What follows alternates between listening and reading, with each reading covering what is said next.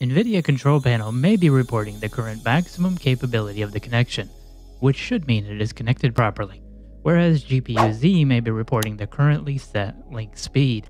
That GPU may run at slower connection speeds while in lower power states, due to power-saving features that are often set by default on system components and/or within the operating system.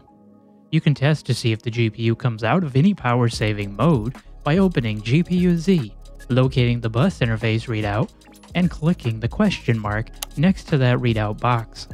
A pop-up window should open with a button that reads Start Render Test.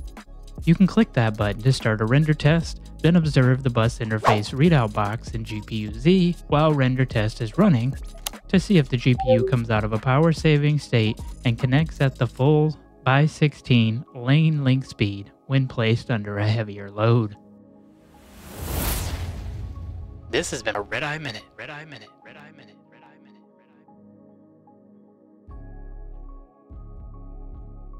Red Eye Minute.